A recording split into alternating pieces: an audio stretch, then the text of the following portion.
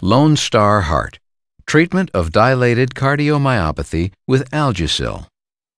The healthy heart performs with flawless consistency as it pumps about 2,000 gallons of blood and beats 100,000 times per day.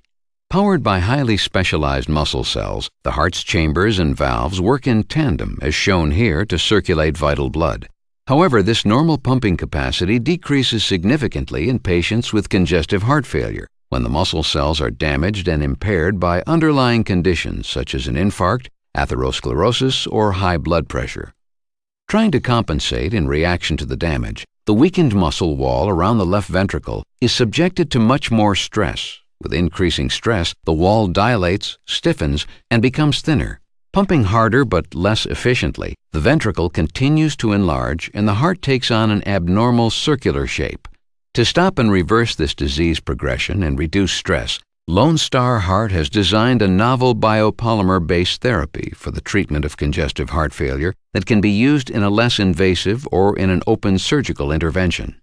The procedure begins with the determination of the area of greatest stress along the enlarged left ventricle. Typically, this area is located at the midpoint of the ventricle along a perpendicular line. The circles indicate this line and the sites where the biopolymer will be delivered. Next, adequate access to the heart is created. In the surgical setting, this is accomplished through the sternum or through an opening in the rib cage. For delivery, the biopolymer, which has the consistency of a thick gel, is placed in a syringe that is connected to a special needle and optional tubing. As it is injected into the muscle in predetermined quantities, the biopolymer gel hardens somewhat to form a mass or a body that immediately thickens the wall. The inert implantable biopolymer is highly compatible with the local tissue, and its consistency is such that it does not interfere with the beating motion of the heart wall. However, in aggregate, the injected materials have the ability to reduce ventricle size and modify the abnormal circular shape of the dilated left ventricle.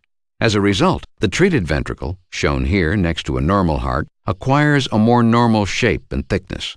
The consequence is a reduction in stress, an improvement in pumping efficiency as shown by ejection fractions, and a stabilization or reversal of disease. Lone Star Heart's treatment for congestive heart failure, shown here, is being evaluated in controlled human clinical studies to confirm its overall safety and efficacy.